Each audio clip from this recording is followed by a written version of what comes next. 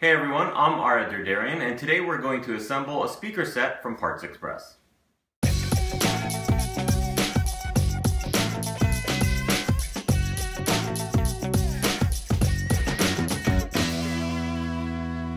We've received a few emails asking us about our opinion on do-it-yourself speaker kits, and we didn't have any experience with it, so we decided, what the heck, let's put one together. We went with Parts Express, and they have a few kits, and the one we've chosen to do is one that had the speaker cabinets already assembled and finished. They do have a couple kits that don't have them finished, and we decided for the first try at this, we wanted to keep it as simple as we could.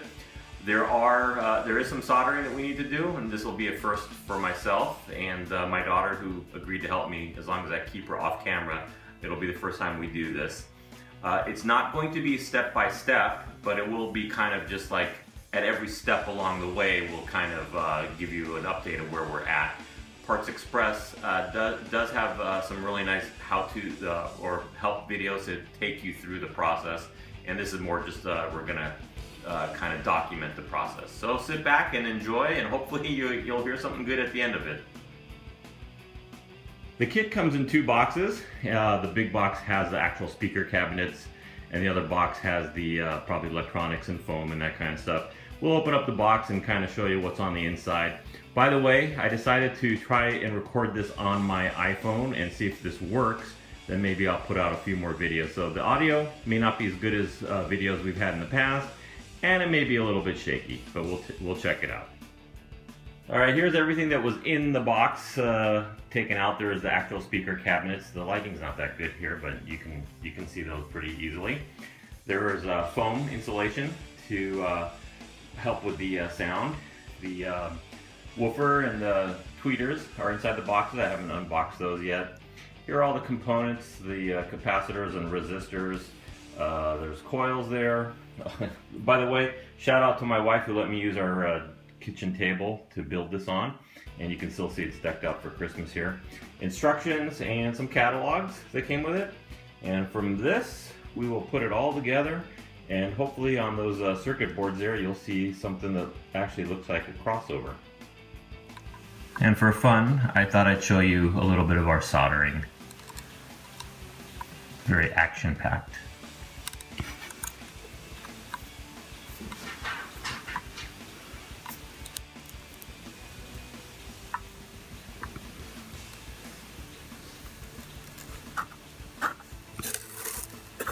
And as simple as that.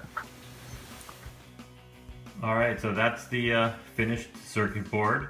Hopefully I did it right. Let me see if I can flip over. You can see my solder, and I could probably trim those leads a little bit more. I'll probably do that as soon as I'm done here. But that's it. It took about an hour, but I was going slow, and you can probably see on here that the glue job's not that great. This is the first time I'm doing this, but we'll see how foolproof this setup is.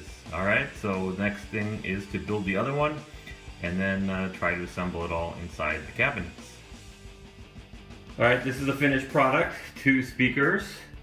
We had a couple of issues, nothing major. We'll talk about that on the podcast, and this is just a quick video, not very long. We'll do a full-length video on the process coming up, and so my daughter's going to hit something so you guys can hear that it's real.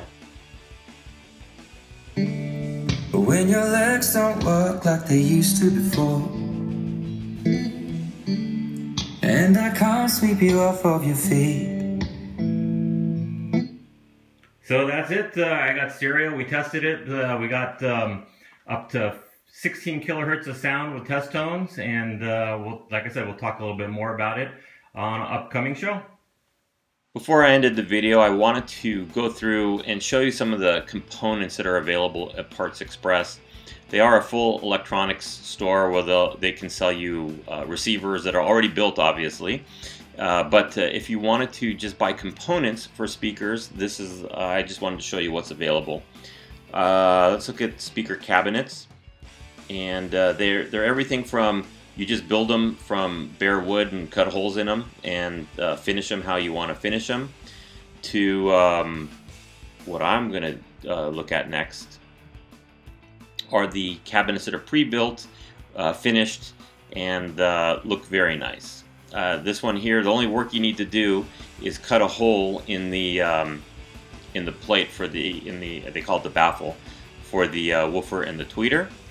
So I have some tools that will be able to do that. They look pretty nice. They're $218 for the pair. And then I was going to take a look at some woofers. Let's go take a look at hi-fi woofers, subwoofers. We'll take a look at the woofer. And I'm just going to pick one at random. Here's one that's about $22. And what's kind of cool about this is they will tell you information about the optimal cabinet size.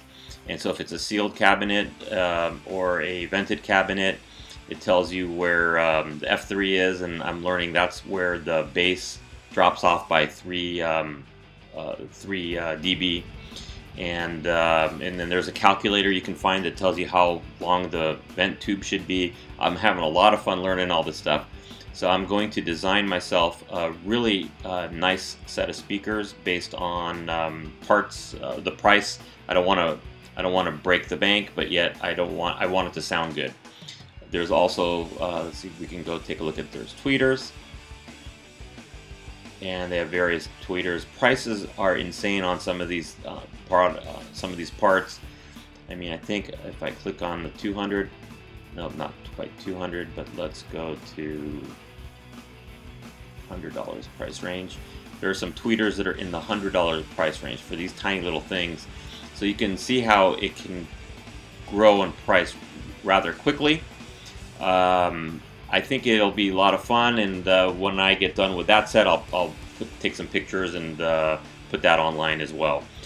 I hope you enjoyed the podcast and the video on putting together speakers. Hopefully it got you interested in doing that. And if you are building them, please share with us. If you've already built some, share the design with me. I'm totally into this thing now. You can support the show by going to our website, and you can click on the Amazon banner, which is right there at the top, or you can just go to htguys.com/Amazon, and it takes you right to the Amazon webpage. It looks the same as it does if you were just to go there by typing in Amazon.com, but it does help us with giving us a little bit of commission, and it helps us do projects like this. So thank you for watching, and I'll catch you on the podcast.